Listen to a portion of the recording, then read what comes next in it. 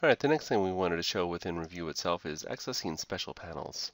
When we click on Special Panel on the upper right-hand corner, we have a couple different options available for us as far as special panels themselves. These are pre-built panels that have been built by Meditech.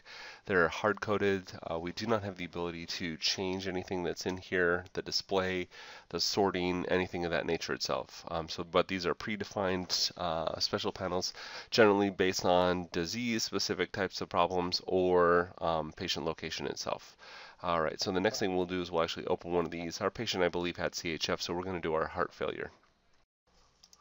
All right, now that we've clicked on heart failure, we have our special panel open. I can tell that it's heart failure up here below the patient's information. It identifies heart failure. It shows the date, time period itself. So it's going back to June 20, 2013 at roughly 2300 itself. It shows that these are broken up into 4-hour periods of time. I can tell the breakdown over here in the upper left-hand corner.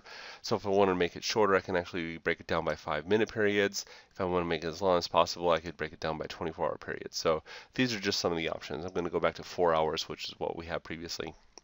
You'll notice here that it pulls in some specific cardiac data itself, so our chest x-ray, EKG rhythm, as well as some specific lab results themselves related to cardiac output.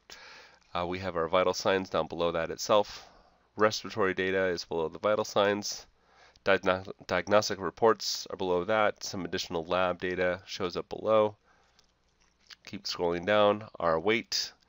We have our intake and output itself that's been documented by nursing, and then we have finally our medications that have been administered itself. So this is an example of special panels, use of special panels. As I mentioned, they're very specific to disease types of problems themselves or patient locations such as ICU, critical cares, those type of locations themselves.